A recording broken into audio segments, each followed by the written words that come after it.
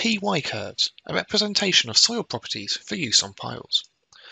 The feature covers the non-linear relationship between the lateral resistance P and the lateral movement of the pile, Y. Importantly, the Y here is lateral movement in any direction, not necessarily in global Y. LUSAS uses a cylindrical coordinate system in the background to implement PY curves. Although the generic industry name is PY, we also include TZ curves, the relationship between skin friction and vertical movement, and also QZ curves, the relationship between end-bearing resistance at the toe and vertical movement at the toe. All of these relationships are non-linear and vary with material type, as shown in these example curves. They also vary with depth as well. This could make them complicated to define, but LUSAS simplifies this for you. Enter the material properties, and LUSAS uses a codified approach to automatically calculate the PY curves from the material properties and the model geometry. LUSAS can even handle varying materials with depth. And even if your ground level varies across your site, as long as your soil strata are relatively level across your site, you only need to define one set of soil layers. LUSAS will then look at the global Z coordinate of each node to work out what layer it's in, and it also has the option to take the local top node as the top of the soil in order to calculate the correct vertical pressure. In this example integral bridge model, we need to add PY curves to act as supports on our piles. First, we need to create joint elements to handle the relationship between the structural model and the surrounding soil.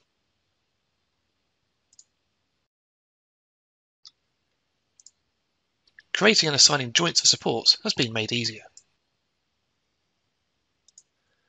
Each joint will take its appropriate spring stiffness from the soil material, which we now need to define. We can do this through Attributes, Material, Embedded Pile Material Layup. We can define multiple layers in here, each layer being defined by its top coordinate. The last layer will go on indefinitely. Our first layer is going to be a global coordinate of Z 3.5 meters. This is the top of our abutment. The soil material here is going to be a backfill material. We'll be using a dense sand to ISO 19902. We'll be using the default values for this example, just for speed, but obviously you can edit the material properties for your particular soil. Our next layer is going to start at -1 meter, and it's going to be a sandy silt.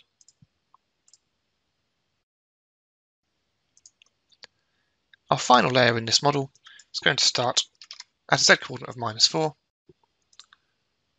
and it's going to be a cohesive soil, a clay. We can modify these PY curves for many cycles of loading. This takes account the reduced stiffness where the pile's movement will weaken the adjacent soil over time. We can put in a water level. For this site it's at -3 meters.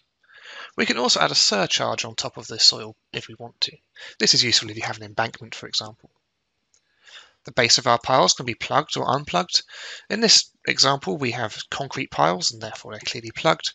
If you've got driven steel piles, the base might be plugged or unplugged. That will obviously affect the QZ curve at the toe. Should you wish to model PY curves that don't conform to one of the provided codified soil types, these can be created manually through Attributes, Material, Joint, Piecewise Linear Elastic, and then choosing a cylindrical coordinate system and specifying the force displacement curves. When we then assign these soil materials to our piles, we need to choose what the ground level is taken as.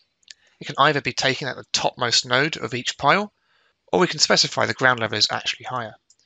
In this particular model, I'm going to take the ground level at 3.5 meters, i.e. the top of the fill behind the abutment, and LUSAS will then calculate the vertical pressure at the top of the pile, taking account that 3.5 meters of the backfill layer that we defined. In actual fact, we have 3.5 meters of fill behind the abutment, but no fill in front of the abutment. This isn't catered for by the codes of practice, and some engineering judgment is required as to whether or not you want to include it. PY curves are non-linear, therefore we need to turn on our non-linear controls, and we can then solve to get results.